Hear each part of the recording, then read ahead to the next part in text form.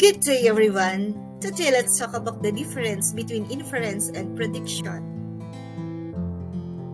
Learning competency: make predictions based on evidence.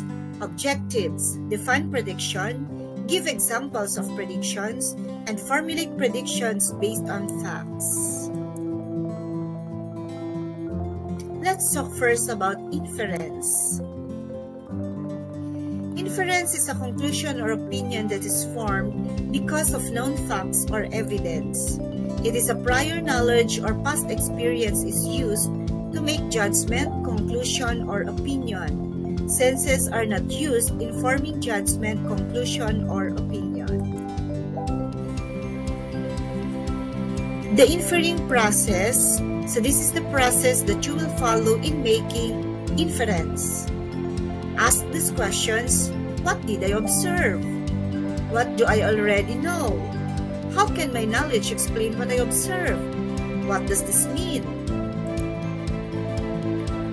Example: what did I observe? You observed that Sophia is laughing while watching a movie. What do I already know? So you know that comedy movie makes the audience laugh. So how can my knowledge explain what I observe? And what does this mean?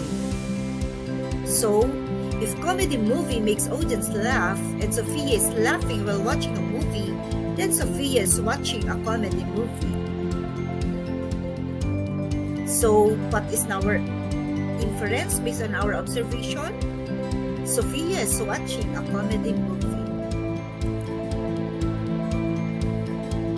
Let's talk about prediction this time. Prediction is a statement about what you think will happen in the future. It is a guess what might happen in the future based on observations. When making prediction, ask these questions: what did I observe? Is there any pattern through classification? Is there a connection of what I observed to my knowledge? What is my prediction? Let's take a look at this example. What did I observe? So, you observe, or I observed, that it is cloudy. So, is there any pattern through classification? Yes, and what's the pattern? If it is cloudy, it might rain. Is there a connection of what I observed to my knowledge? Yes, if it is cloudy, it might rain. So what is now my prediction? So, if it is cloudy, then it is going to rain this afternoon. Let's have another example. The observation is, I yield plenty of string beans. So what's the prediction? If I add fertilizer to my plant, then I will yield more string beans. So inference versus prediction. Here is the observation. It's found at the center of the Venn diagram. The boy has a chronic cough, runny nose, sore throat, and body aches. What is our inference here? We can infer that the boy is sick due to COVID-19 because the boy manifests the symptoms of COVID-19, which are runny nose, sore throat, and body aches. So based on this, we can predict that if the boy sick with COVID-19 is not isolated, then his family will be infected. So inference and prediction, what's the difference? So in inference, it is an interpretation or explanation of an observation.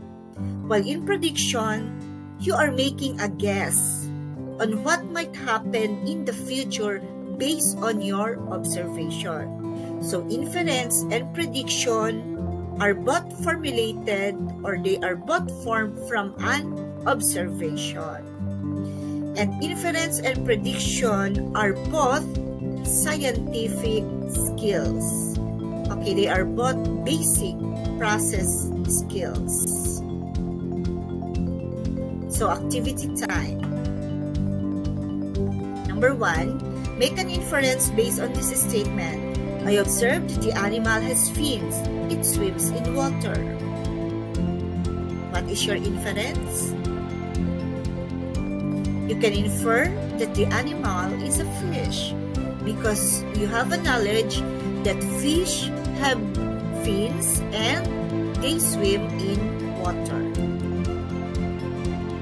Number 2, I heard that there is a granular lockdown in Arenino village due to COVID-19. Make a prediction on the scenario. What's your answer? We can predict that if there is a granular lockdown in Arenino village, the residents will receive food package from the barangay. So this is just one of the predictions. You can make another prediction out of this observation. I hope that you learned something. Thank you for watching. Don't forget to click like, share, and subscribe. Have a great day.